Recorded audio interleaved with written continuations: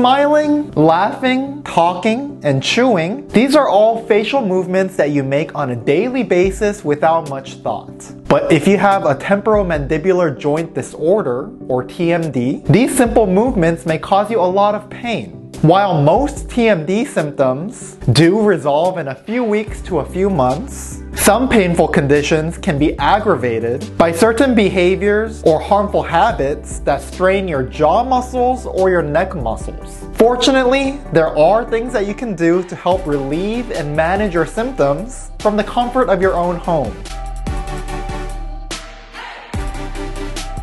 Hi, I'm Dr. William Park with Bless Smile and Smile On You Dentistry. Today we will be talking about temporomandibular joint disorders, or TMD for short, and we will talk about what you can do about it at home. But before we start, if you're finding any of our content helpful, make sure to hit that like button and subscribe so you can stay tuned to our future videos. The muscles and ligaments that you use to move your mouth connect to your temporomandibular joint, or TMJ for short. This is where your skull and your lower jawbone meet. It is the name of the joint. If you have any kind of problems with this joint, we call this a temporomandibular joint disorder, or TMD for short. TMDs, including arthritis, dislocation, injury, or infection of the TMJ joint, can cause painful clicking or locking in your jaws. It can also cause headaches, neck pain, and ringing in your ears. For many people,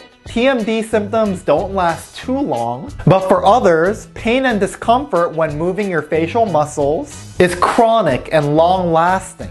And it can definitely be made worse by clenching, chewing, swallowing, or grinding teeth over time. In minor cases, TMD pain relief is possible with non-surgical treatment options. So here are 8 ways you can help to relieve your pain and manage the symptoms without surgery from the comfort of your own home. Number 1, maintain the resting position of your jaw. To help alleviate TMJ pain, minimize wide jaw movements. This can include chewing, yawning, singing, and yelling.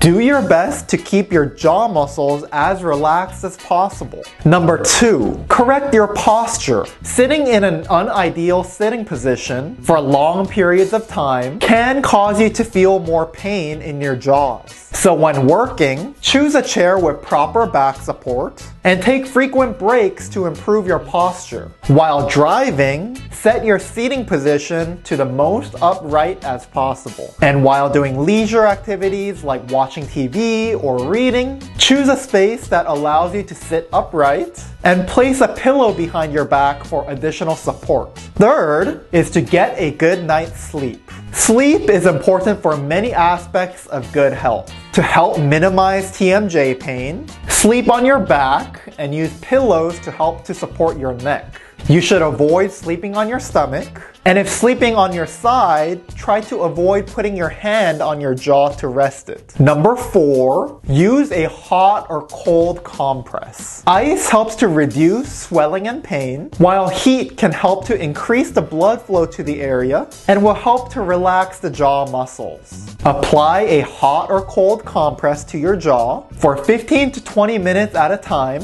using a light layer between the compress and your skin to help protect it. Number 5, try to reduce your general stress levels. You can try meditation techniques to help loosen and relax your jaw. Yoga practices can also help to put less stress on your jaws, and gardening is also a great activity to try to calm your mind and to help to relax your face. Next, I encourage you to exercise your jaws. Jaw exercises can help to increase the mobility in your joints. There are many jaw exercises that you can try looking up online that can help to reduce your pain levels. The 7th thing that you can do is try to take notice of any bad habits that you may have. You may have a few tendencies which may be causing your TMD pain. These habits can include nail biting, chewing on your cheeks and lips, resting your jaw in your hand, clenching your teeth, grinding your teeth. So try to take note of your daily patterns and jot them down so that you can discuss them with your doctor at your next visit. The last thing that you can do to help relieve your jaw pain is to avoid certain activities and certain foods. Specific activities and eating certain foods can cause you to open your mouth forcefully or may cause you to move your jaw in an extreme way. Try to avoid the following: yawning or yelling, crunchy or hard foods, taking large bites of food, foods that require prolonged chewing, or chewing gum. So I hope that gives you some good information on how you can help to relieve your jaw pain at home. For some people with temporomandibular joint disorder, these at-home pain relief techniques may not be enough. In these types of cases, you may need additional evaluation and treatment with your dentist. So if you are experiencing any kind of jaw pain, clicking, popping, headaches, make sure to let your dentist know about it so you can talk about your treatment options. If you're in the Los Angeles or Orange County area, we would love to have you come to our office for a consultation. You can find us at smileonyouDentistry.com. Make sure to be subscribed to our videos. Thank you for watching.